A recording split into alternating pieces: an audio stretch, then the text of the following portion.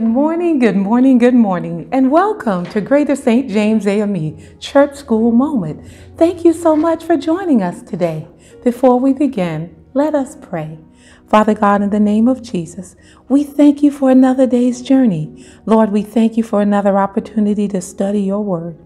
Lord, help us to draw nigh unto you, so you will draw nigh unto us. And Lord, please be glorified as we study your word today. In Jesus' name we pray. Amen. And now we are in another quarter. And so our lesson for this quarter is going to focus on Moses, the prophet of deliverance. So our lesson is entitled Moses, prophet of deliverance.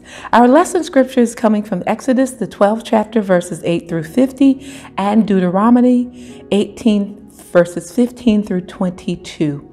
The focus scripture is coming from Deuteronomy 18, verses 15 through 22. The key verse: the Lord your God will raise up for you a prophet like me from among your own people. You shall heed such a prophet. Deuteronomy 18 and 15. And now the focus scripture.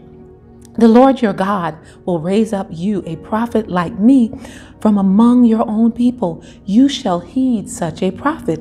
This is what you requested of the Lord your God at Horeb on the day of the assembly, when you said, if I hear the voice of the Lord my God anymore, or ever again see this great fire, I will die. Then the Lord replied to me, they are right in what they have said. I will raise up for them a prophet like you among their own people. I will put my words in the mouth of the prophet, who shall speak to them everything I command.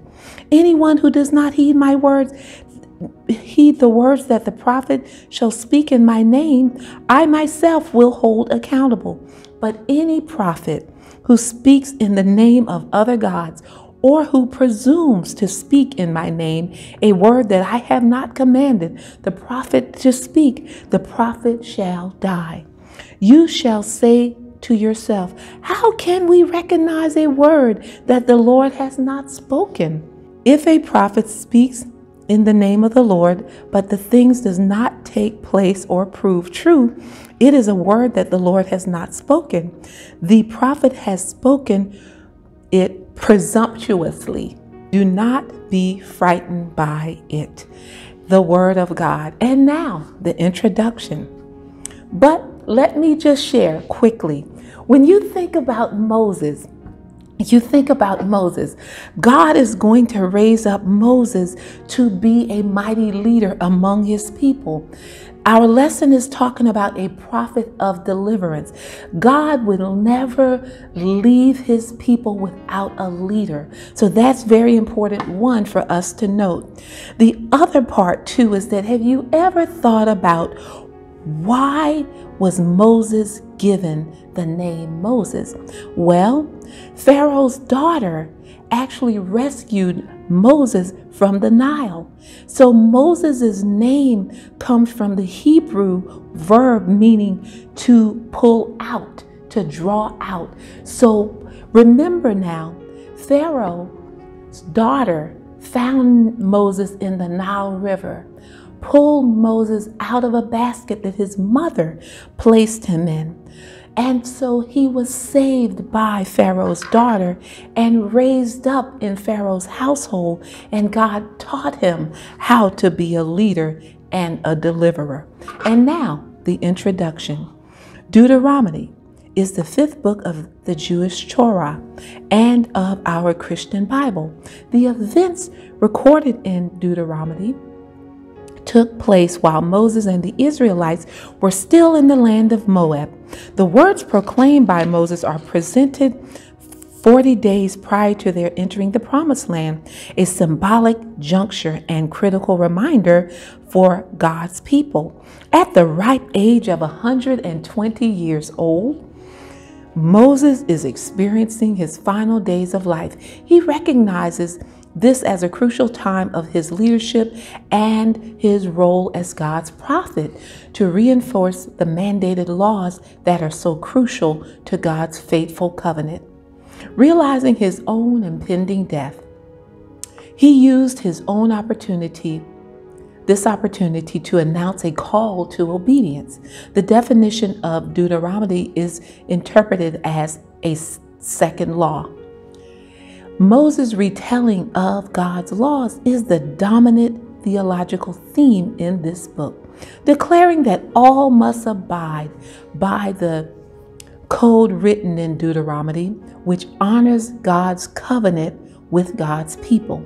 Verses 9 through 14 identify examples of the distinct differences in religious beliefs and practices that Israel must never engage. The call for holiness and obedience is reiterated throughout this book with warnings of the tragic consequences if the people fall to heed God's commands. Moses does not leave the people wondering about their future leadership. He prophetically states that God will provide a prophet who will continue to lead and guide them in their journeys ahead. Moses, prophet of deliverance.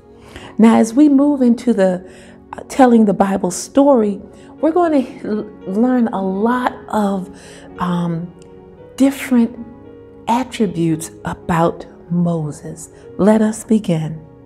Moses is considered one of the greatest prophets that led the Israelites. Yet even Moses had to transition his power and leadership to the next generation. Deuteronomy provides the narrative of this great prophet's encouraging word to the people to trust God, to provide a new prophetic leader with the same anointing and gifting as Moses himself. Moses speaks these words not from his own volition, but through the Spirit of God speaking through him. Moses was not a stranger to hearing God's voice. His ministry calling began with God commissioning him on a holy mountain, illustrating God's divine presence through a non-consuming brush fire, that burning bush. This would be a meager example of God's power as compared to changing the human condition of leprosy or bringing life to an innate object. Moses frequently had encounters with Yahweh, our God, throughout Egypt and during the long, arduous journey through the wilderness. The journey ultimately leads Moses to his final chapter of life. His new mission is to reiterate God's covenant commands to the people and leave them reassured that they would be led by a worthy successor. Moses was not only a prophet, but a social activist against the oppressive tyranny of Pharaoh. He was the mediator between a rebellious community and God. His leadership required him to be an enforcer of law and always a committed prophet for God. These characteristics are the standard for the future prophets following Moses. God's words are to be placed in the prophet's mouth, and only those words should the prophet speak. The prophet's message from God is delivered to protect, to guide the people. However, those who reject the true prophet's message will face a harsh penalty. The prophet cannot be careless and reckless in using the sacred office. There are severe consequences for the actions of prophets who speaks presumptuously. There are severe consequences for the actions of the prophets who speaks presumptuously. Therefore, the people must be on guard for those who declare their authority to be a true prophet, but merely offer opinionated insights for their own personal agendas. Moses' message is a timeless one. The call to the prophetic ministry continues throughout the Old Testament and New Testament, with frequent warnings to guard against false prophets and following their direction. And as we move through our lesson today, we will see how God is using Moses' transition to send a clear message to his people. God had a successor in place, but Moses also had a departing message. God will always send a leader who will speak, and as children of God, it is our responsibility to follow the commands of God that are spoken through his chosen.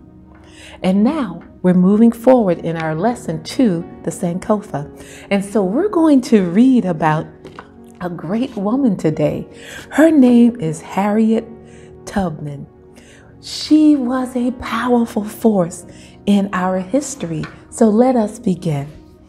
Harriet Tubman grew up during the Second Great Awakening, a time when Christians believed that they needed to reform America in order to usher in Christ's second coming. During this time, a number of Black female preachers preached the message of revival and sanctification on Maryland's Eastern Shore. One of these preachers was Jarena Lee, the first authorized female preacher in the AME Church. Historical records are uncertain as to whether Tubman attended any of Lee's camp meetings. However, she was inspired by the evangelist. She came to understand that women could hold religious authority. She also believed that there was no separation between the physical and spiritual world, a direct result of African religious practices. Tubman literally believes that she moved between a physical existence and a spiritual experience, where she sometimes flew over the land. An enslaved person who trusted Tubman to help him escape simply noted that Tubman had the charm, or God's protection. Charms or amulets were strongly associated with religious beliefs. Tubman's near-death injury became her spiritual gift. When she was a teenager, Tubman happened to be at a dry goods store when an overseer was trying to capture an enslaved person who had left his slave labor camp without permission. The angry man threw a 2-pound weight at the runaway, but hit Tubman instead, crushing part of her skull. For 2 days, she lingered between life and death. The injury left her with temporal lobe epilepsy, resulting in severe headaches, narcolepsy, and causing her to have dream-like trances. Tubman believed that her trances and visions were God's revelation and evidence of his direct involvement in her life. She believed in God's providential guidance and protection, making her fearless and relentless as an abolitionist. Once, while leading 2 men to freedom, she believed she heard God speak to her and say, "Stop, leave the road." She proceeded to lead the reluctant men through an icy stream and ultimately to their freedom. Harriet Tubman was a woman who was small in stature, but she was truly a giant in her faith and her calling. What an awesome example of courageous leadership that made an impact in our world. And as we study and support Women's History Month, it's very important for us to look at the women who've made a profound impact in our life, as Moses did. But let me share with you, you do not have to look far, because there are great women all around us. Think about those women who taught you how to pray, who taught you how to live, who showed you the ways of God. Think about those women who did not spare the rod. Think about those women who actually delivered us from so many things. We thank God for the examples that we have. And now we're moving to our life application. Because so many times we come to Sunday school, we hear the lesson, but how do we apply it to our life? This is going to help us. Let us begin. The book of Deuteronomy is a retelling of the law, charging the Israelites to review the commands that God had already given. They were reassured that their responsibility was not only to follow God's command, but also to follow the new leadership that would proclaim God's message. The key reminder in this lesson is that all types of leaders must be tested for authenticity, integrity, and love for God. Whether the person is called to be a prophet of God's word or a leader in secular vocation, the person's credibility can still be questioned. The responsibility for truth still applies in every vocation, but particularly for those who lead God's people. Now, one of the things you will notice, people are looking for a leader. That is one of the things you can experience in all of our journeys throughout the scriptures. You will see God would raise up leader after leader after leader. You can go on through the Old Testament. You will see that he started with Moses, Joshua, then he went into the judges, then he went into the prophets. Then there was one, John the Baptist, saying, "Prepare the way of the Lord, the King of Kings and the Lord of Lords." Our Savior, Jesus Christ, came to lead us. A prophet of deliverance also came before Christ, and his name was Moses, to show the way of the Lord. Now, we have to make a determination if we are going to follow the leader. And so now, we're going to begin with our questions. How do you distinguish between an authentic leader who truly seeks to serve God and provide for God's people from leaders who lack integrity and are guided by selfish ambition? How do you distinguish between an authentic leader who truly seeks to serve God and provide for God's people from leaders who lack integrity and are guided by selfish ambition? And I will give you a moment. How do you distinguish? How can you distinguish? I'm so glad you asked. The Bible says that a tree is known by the fruit it bears. So when you look at a leader's life, you look at a leader's walk, talk, decorum, example, you begin to look, and you can look at a leader. What is that leader saying? And then look deeper. What is that leader doing? A tree is known by the fruit it bears. A leader is known by the fruit they bear. Question number 2. What evidence of prophetic gifting can be found in the church today? Whenever you look at the pulpit and you look at the messenger who stands in the space to speak God's word, what evidence of prophetic gifting can be found? We can always look to the pulpit for a message that will direct our lives. But the Bible says, "He that hath an ear, let him hear what the Spirit says to the church." Let me go deeper. There are so many people who say they've got so much to do, they couldn't come to church. Okay, here's COVID. And now, what is the excuse?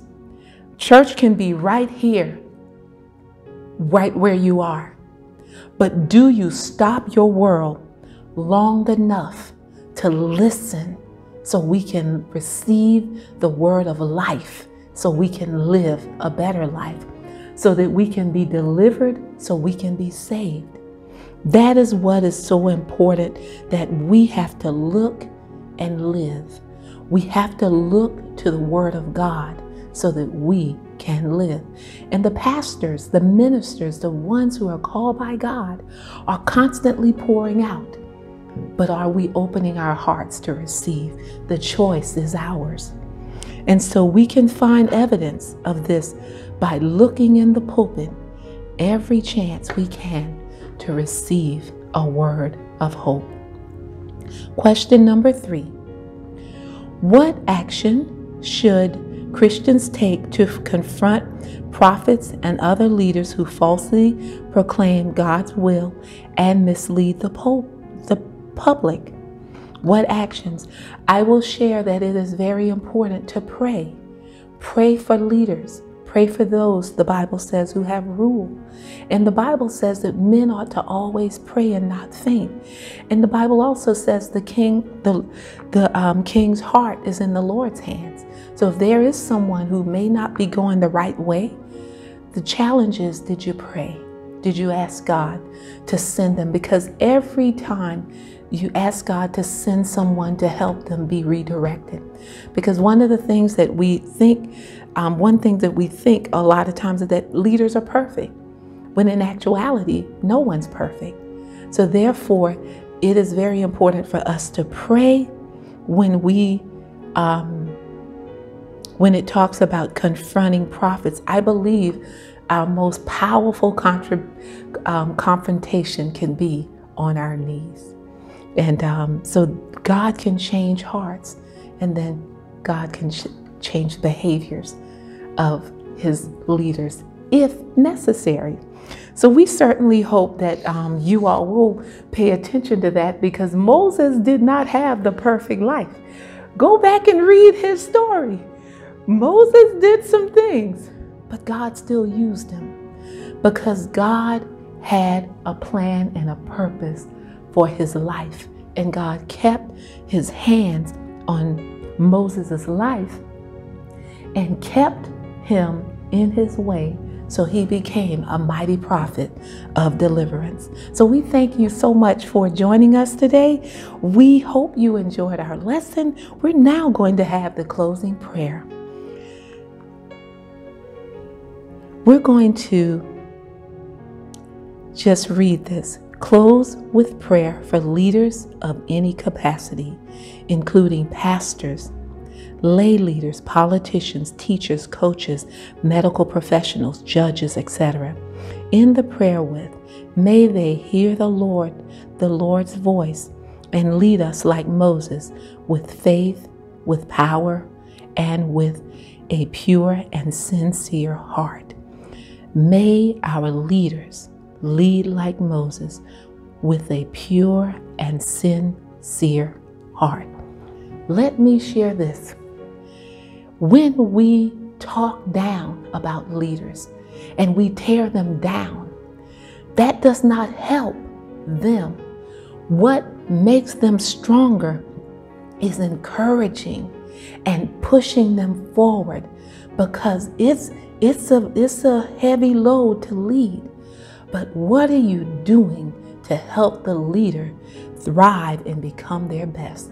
It's very important that we find time to pray for our leaders so that they can remain steadfast and unmovable in this season. We certainly hope you enjoyed our lesson today, and we hope you will join us for our morning worship service. And we hope that you will enjoy the rest of your day. Thank you for joining us.